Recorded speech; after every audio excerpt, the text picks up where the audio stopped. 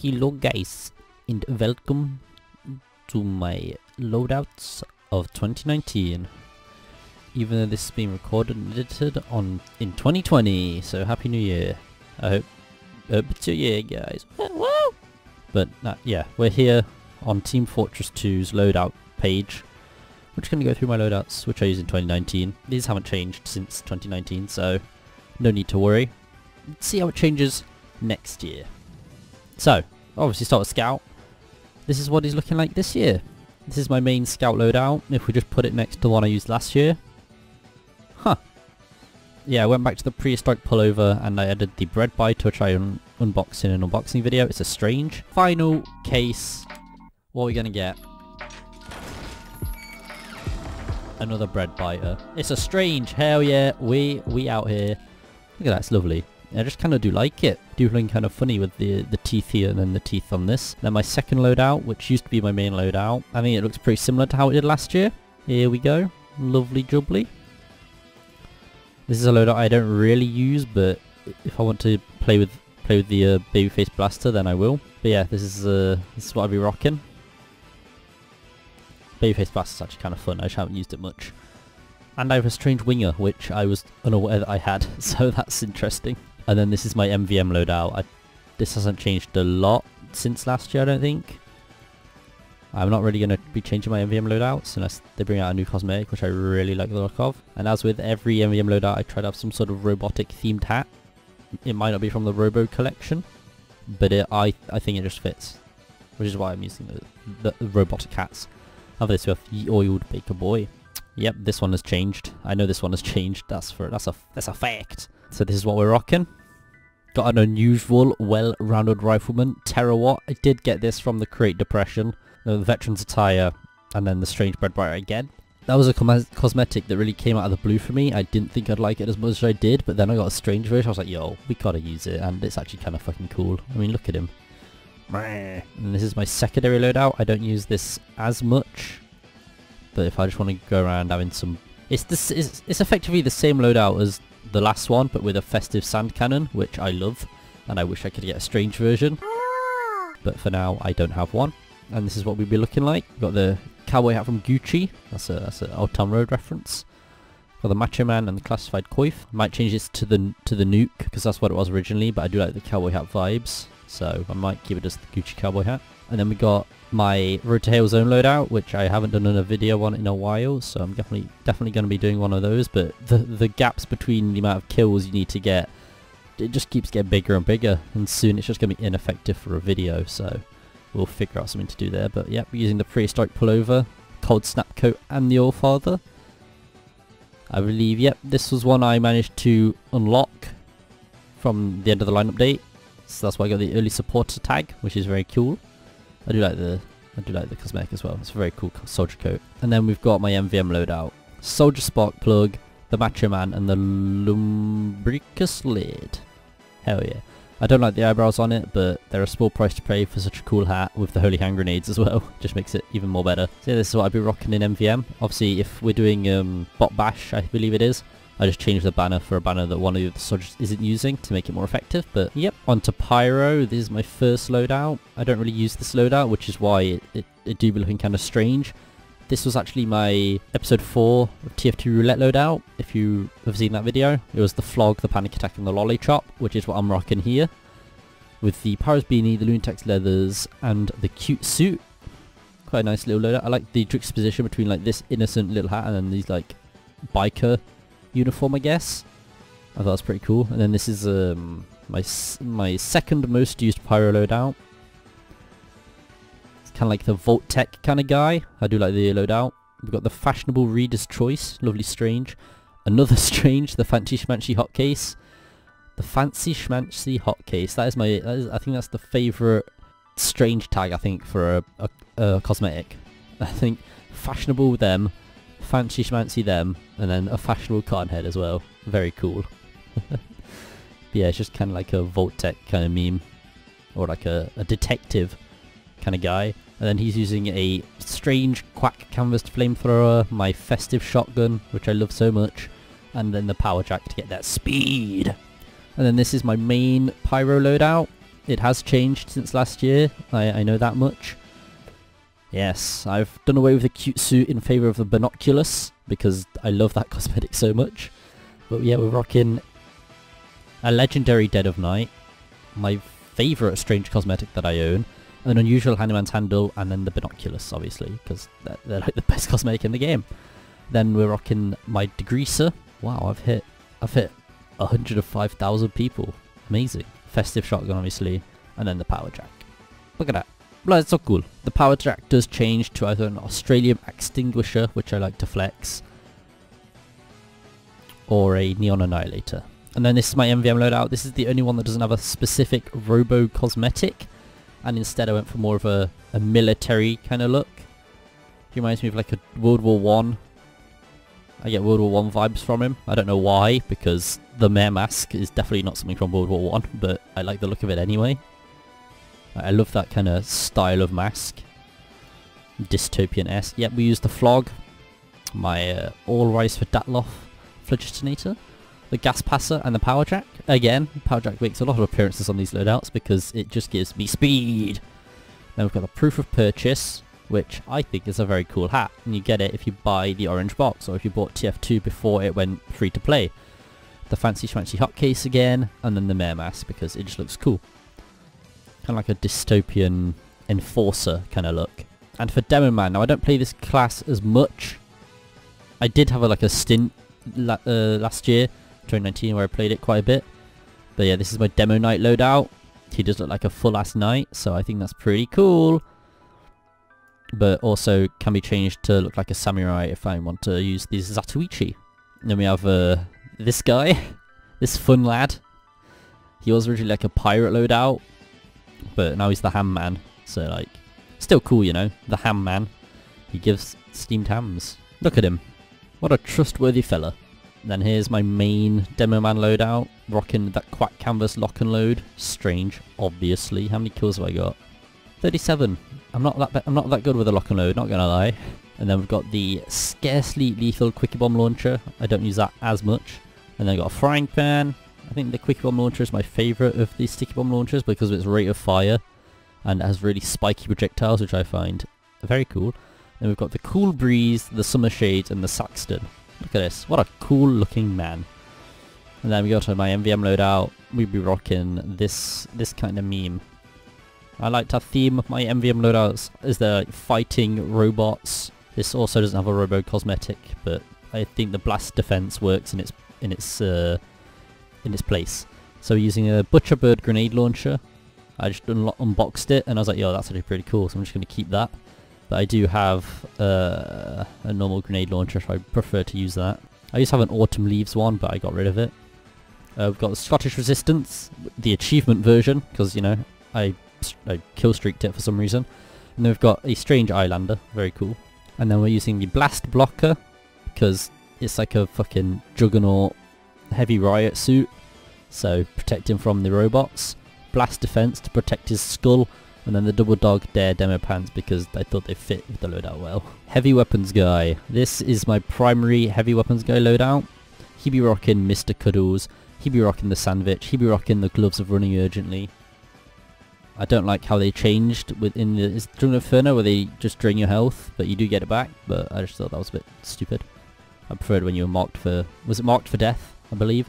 We've got the Hunter Heavy, the Jungle Booty, and then my first ever unusual, thanks Shirayuki-chan, or a Haunted Ghosts Pugilist.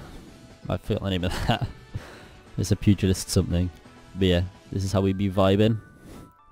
Really throwing off all kinds of vibes with this outfit, aren't we? We've got the Mr. Cuddles we got the Mr.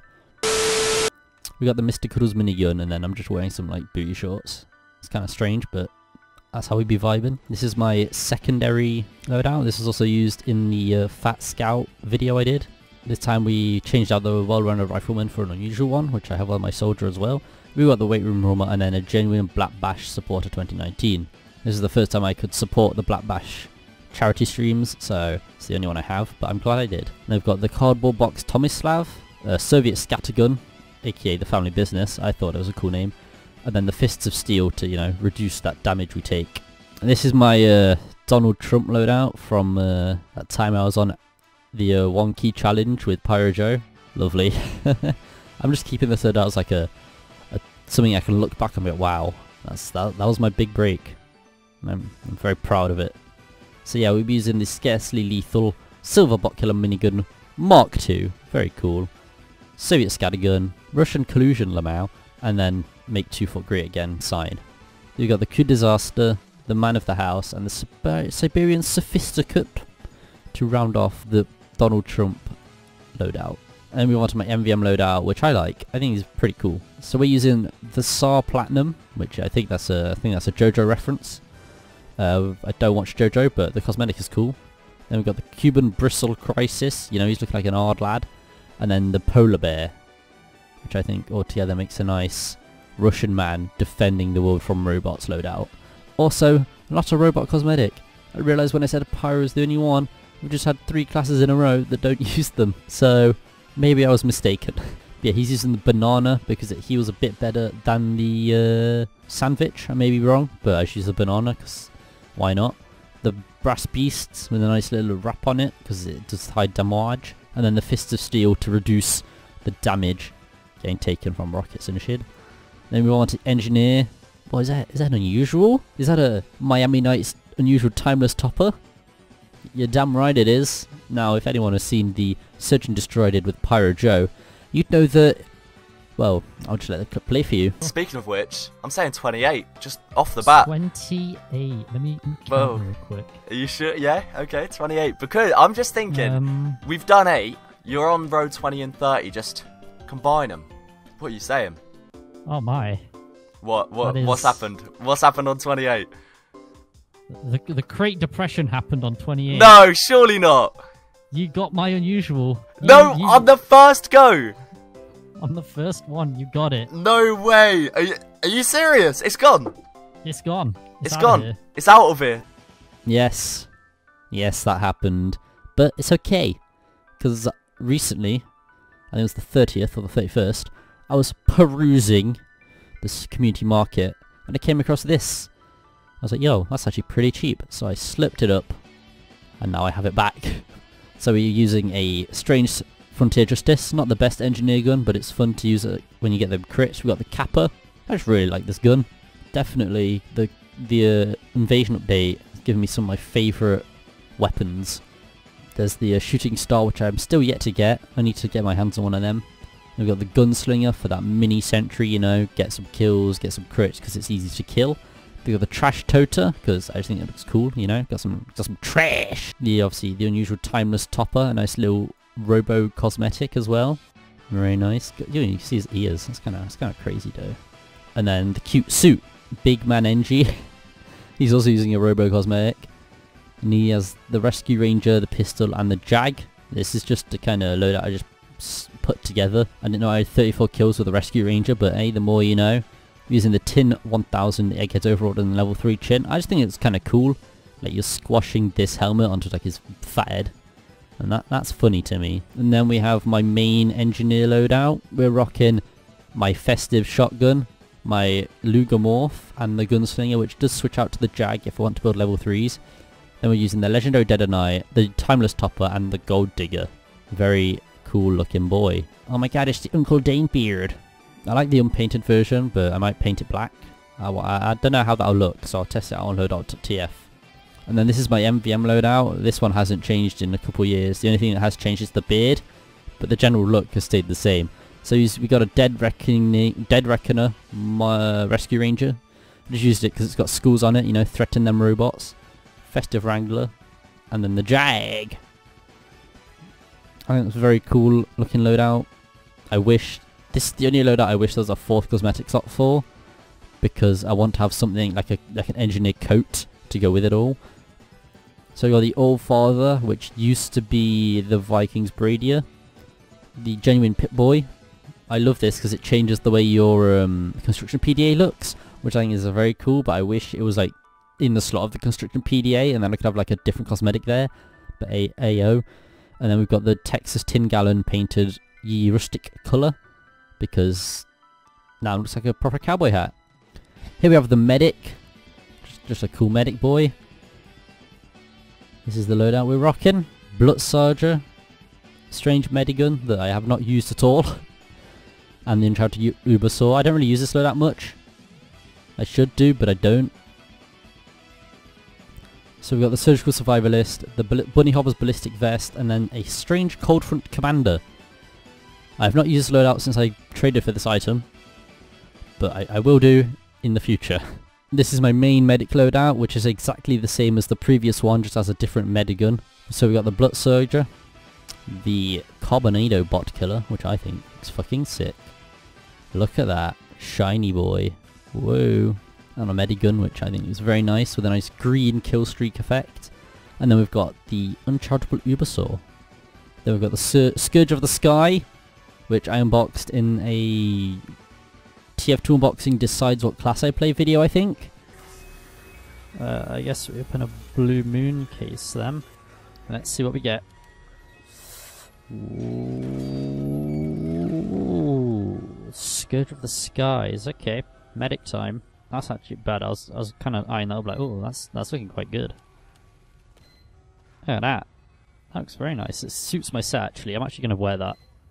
A very cool cosmetic. I didn't know it existed until I did that unboxing, and it looks fucking sick. I did the Gucci edit, which I thought was pretty funny as well. Then we've got the Blighted Beak, obvious medic, edgy medic cosmetic, and then the Prussian Prickle Hoob to tie it all together. And I thought, you know what, we'll combine a World War I German-esque coat with a German World War I-esque helmet, or Prussian helmet, I guess. And it looks very nice, and then the Blighted Beak ties it all together. This is my just what the fuck loadout. I used to have, I think it uses the Vaccinator, but obviously I haven't changed it, so I'm not going to. Yeah, it looks interesting, doesn't it? Because it's just a mishmash of random shit, like the Festive Bonesaw, the Marksman, the Well-Wounded Rifleman, and the Foppish Physician. This was the first ever cosmetic I bought from the community market, because it was cheap. It was a medic coat, and I was like, yo, he'd be looking kind of fly though, and he do be looking kind of fly though. And here's my MVM loadout. Woo! So we got the Crusader's Crossbow, the Kritzkrieg, and the Ubersaw. Look at these blue weapons. Oh, that's aesthetically pleasing.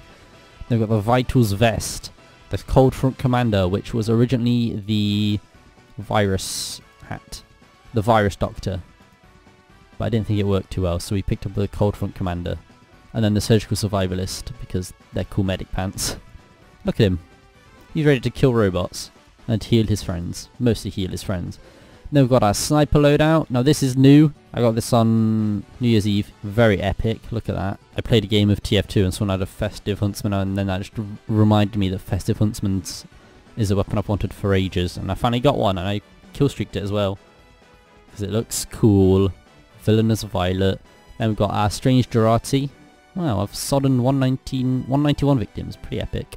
Then the Tribesman's Shiv with the epic 69.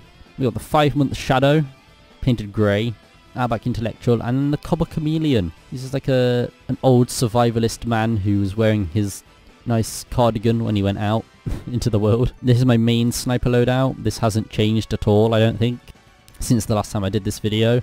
We've got the You're Gonna Go Far Kid, Hitman's Heatmaker, the Razorback, and then the Bushwhacker.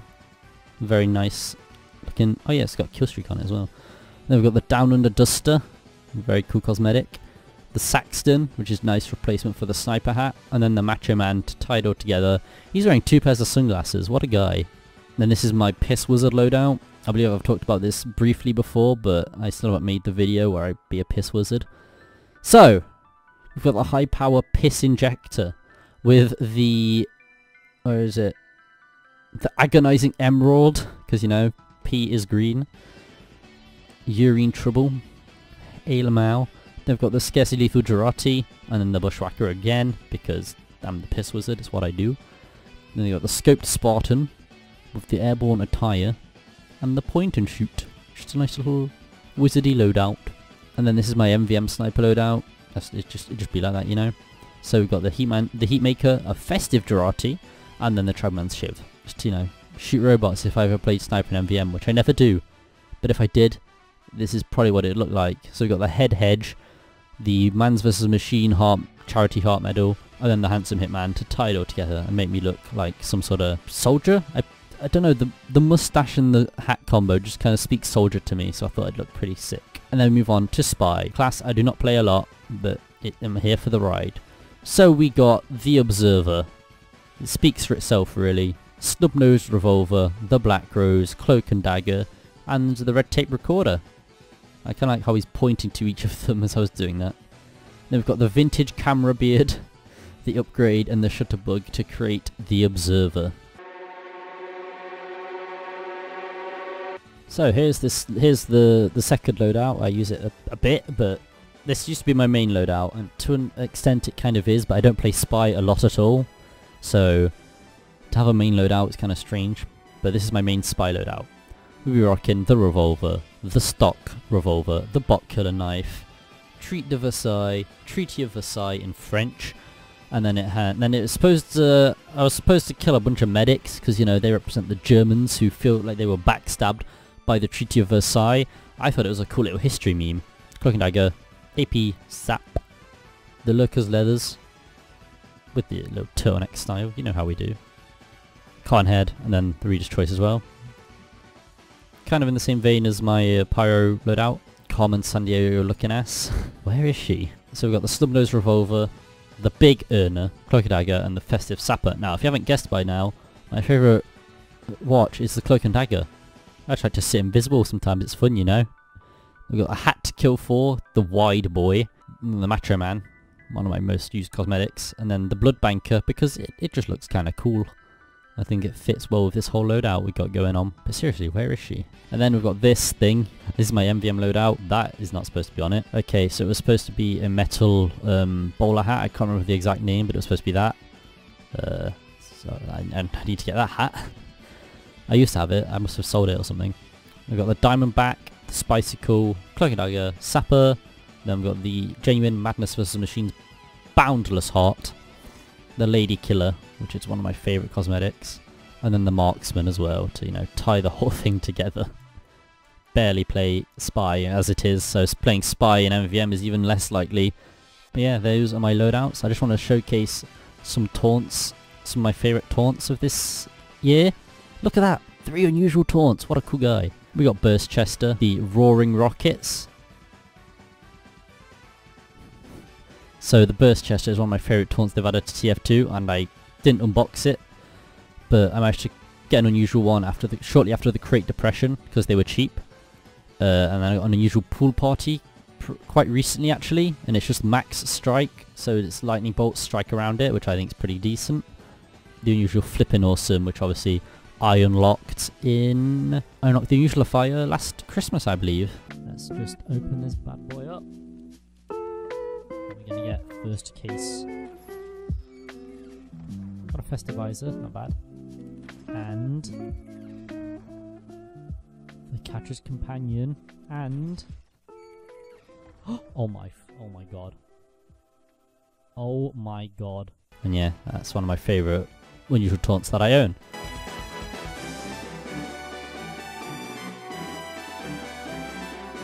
I want to give a special shout out to my charity medals. So we've got the Honeydew one, we've got the Lewis one from 2015, the 2017 Israfel and Mandrew. I didn't get the 2016 ones because couldn't donate at the time. We got the 2014 Genuine Thought That Counts. We got the Jaunty Tipper from Tipper. That's 2019 was a great year for me donating to charity. So we got the Jaunty Tipper, the Black Bash Supporter, the Madness vs. Machines medals, the Madness vs. Machines Burnished Beryl, which I think we got on Pyro MVM stream. Okay, back to the loadouts. I mean the backpack. And another Night Comp Participant Medal. Hell yeah. So yeah, that has been my TF2 loadout. What are we going to get? What is Scout looking at? Comment below which was your favourite of my loadouts, because I'd be interested to see what people like the look of. Let's see how it changes next year. Hope you've enjoyed, and I'll see you guys later. Hey, I've been up for like 2 hours. 2 hours. Yo, bitch came through, took a few showers. I don't bop, I just money dance, yeah. That wristwatch costs 100 grand.